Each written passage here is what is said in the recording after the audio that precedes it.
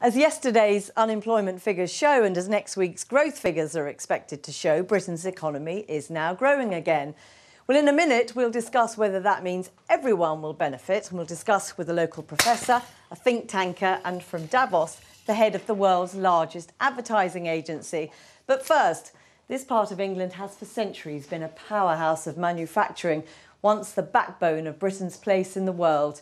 In more recent times, a relic of decline. But there is renaissance in even the oldest crafts, and here is a tale of two potters, local entrepreneurs working in Staffordshire's most traditional industry.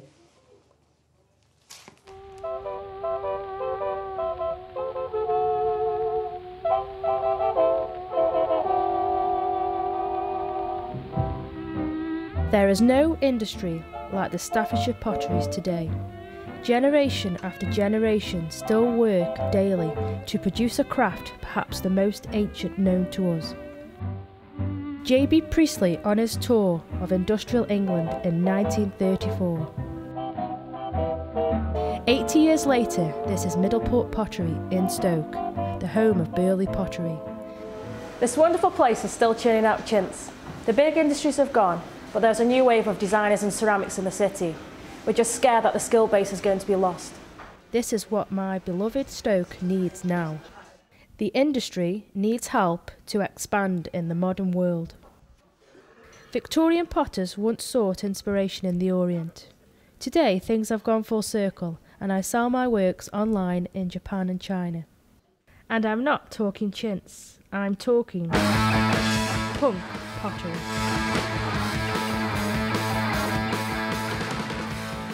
I would like more support selling my punk pots to faraway markets.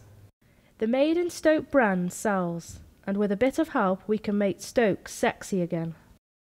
In the city's heyday, the potteries were well connected by rail, road and canal. Today Stoke feels isolated, and it doesn't help that HS2 plans to pass us by.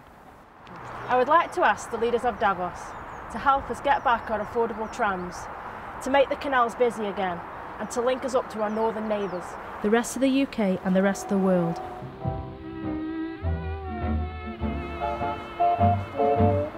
People come from all over the world to soak up Stoke's heritage, and I'm one of them.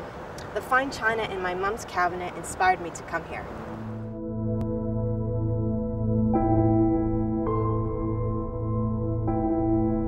People often ask why I came to Stoke with a quizzical look. Communities can seem wearied and worn. Pottery once provided a sense of belonging here, but industrial decline left deep and painful scars. Stoke has given me amazing opportunities. I'm here in my own studio.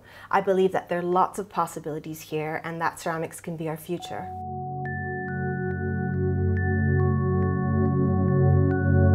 Pottery is a specialized industry. One day I hope to open my own factory here. But I will need help finding those highly skilled craftspeople who I know exist in Stoke, but who left the industry feeling disillusioned. If you're listening in Davos, help me tap the local talent of Stoke-on-Trent's amazing artisans before the craft is lost forever.